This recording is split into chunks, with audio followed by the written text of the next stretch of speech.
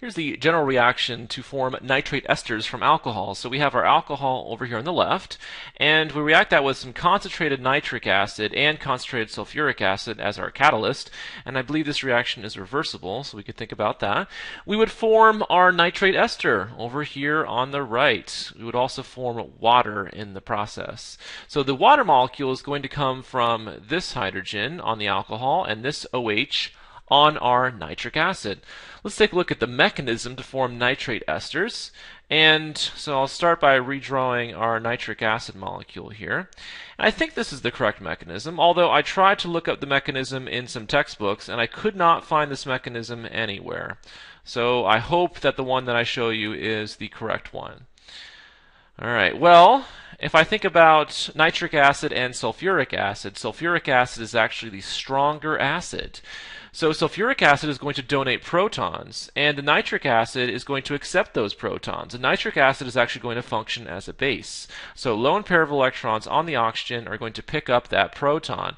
So now oxygen has 3 bonds, right? 2 to hydrogens and 1 still to this nitrogen here. It still has a lone pair of electrons on it, which give it a +1 formal charge.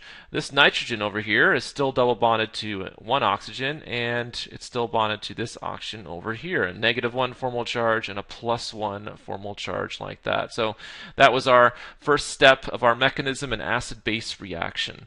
In the next step, if we look closely, we can see that we kind of have water as a leaving group. If a lone pair of electrons on our oxygen move in here to form a new pi bond, that can kick these electrons in here off onto the oxygen, and water has now left. So let's go ahead and draw the result of that, right? So now we have H2O as a leaving group, so H2O has left. We now have nitrogen, which was double bonded to an oxygen up here. It's now double bonded to another oxygen down here, and it still has a +1 formal charge now. So this is called the nitronium ion.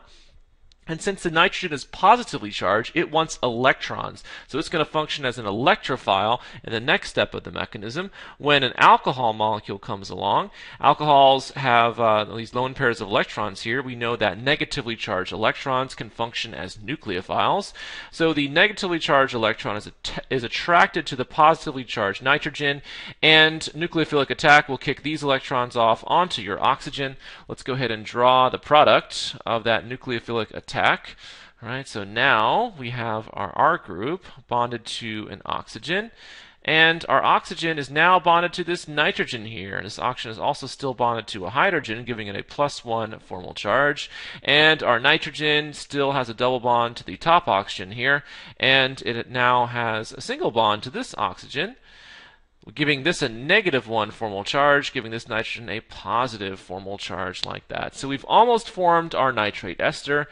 If we look at this, all we have to do now is an acid-base reaction to take this proton off of our oxygen. So water is a decent base, and a lone pair of electrons on our oxygen can take this proton, leaving these electrons behind on this oxygen here, and we would form our nitrate ester, right? So now we have R with an oxygen and then NO2 like that. So once again, I think this is the correct mechanism, but I'm not 100% sure.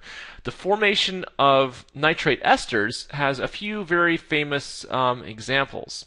Let's look at the most famous reaction where a nitrate ester is formed.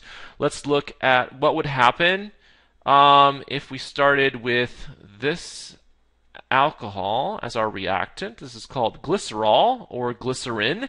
It has 3 OH groups on it, and if you react glycerin with excess nitric acid and also sulfuric acid, all concentrated, well, we would form a nitrate ester at each one of our OH groups. So we're going to form a nitrate ester at each of our OH groups to form this as our product, right? We put nitro groups onto glycerin, so this is called nitroglycerin.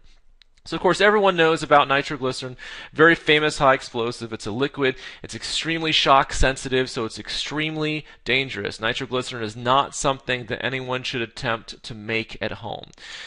So it's not a good demonstration for chemistry instructors. A much better demonstration for chemistry instructors would be to form another nitrate ester starting from cotton or cellulose. So here we have the cellulose polymer. It's made up of a bunch of glucose molecules. So here's a glucose molecule, here's a glucose molecule, and if you stick a whole bunch of glucose molecules together in some giant polymer, you form cellulose, otherwise known as cotton. So if you take a bunch of cotton balls and you mix them with concentrated nitric acid and concentrated sulfuric acid, you can put nitro groups at each one of those alcohol groups. You can form nitrate esters. So each of these alcohol groups gets turned into a nitrate ester. So I can go ahead and put my nitrate esters in. You notice there are 3 nitrate esters for each glucose molecule. So we form nitrocellulose as our product, otherwise known as gun cotton. Gun cotton is much more stable than nitroglycerin is. You can store gun cotton overnight, and if you ignite it, it will give you a nice little fireball. So it's an excellent demonstration for chemistry students.